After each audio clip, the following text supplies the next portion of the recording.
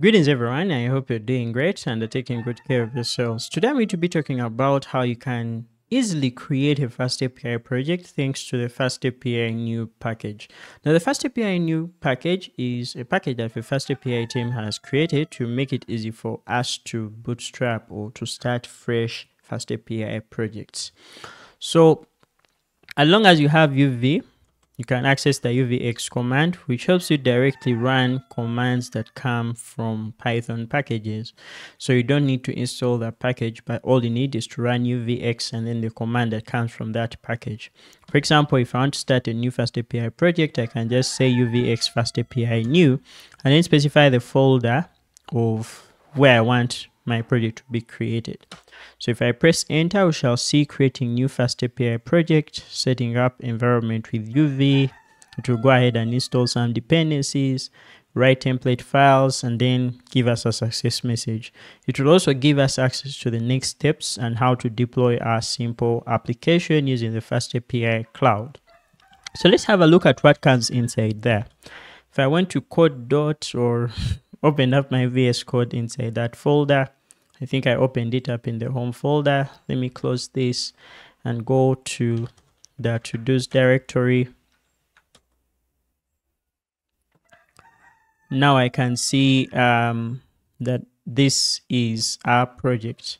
So one thing that we notice here is we have just a freshly created UV project that has a virtual environment, a main.py file, a pyproject.toml file, a readme.md file, and a UV lock. Now the most important thing is our main.py, and this is where our app instance is created.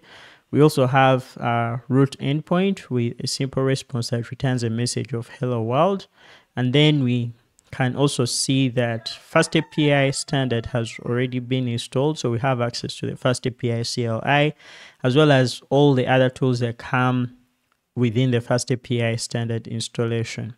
Now let us try to run our server. If I go down to my terminal right here, I can do UV run, and then I can run the FastAPI CLI command to run our server in development with UV run FastAPI dev. So just like that, we see that our server is running. You can also access a browser on our localhost 8000.